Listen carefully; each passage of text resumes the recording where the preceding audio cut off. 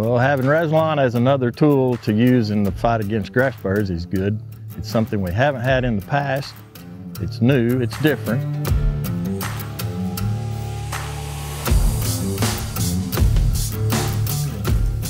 Well, we've been in the fertilizer business since 1996. And I've been growing hay on this property with my dad since I was a kid. In 2012 and 13, we had severe drought in this area and the grasses got thin, and it seems like the grass burrs took hold during that time. A hay bale that's full of grass burrs is not worth selling. I mean, especially to a horseman. At $25 to $30 an acre, that's a half a bale of hay per acre. And grass burrs in your hay, if you're feeding it yourself, you're going to haul them off and cause some problem somewhere else on your property.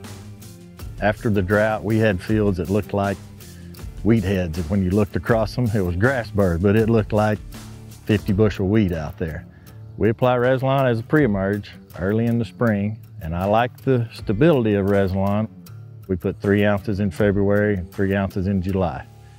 And the other chemicals we would not spray at all in July, but with Rezilon, because it's stable, we put it out there and don't worry about it. Rezilon has helped me as an applicator in the fact that I can apply when I have time and I'm not having to time it up with the rainfalls so that it gets incorporated.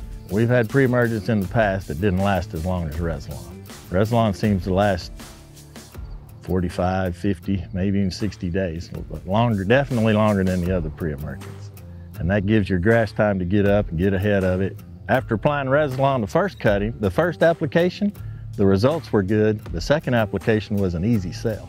I mean, they wanted it. They knew it worked in the spring, so they wanted it in the fall. I mean, I had people, they would call me and say, now when do I put this out again? Because I'm real happy.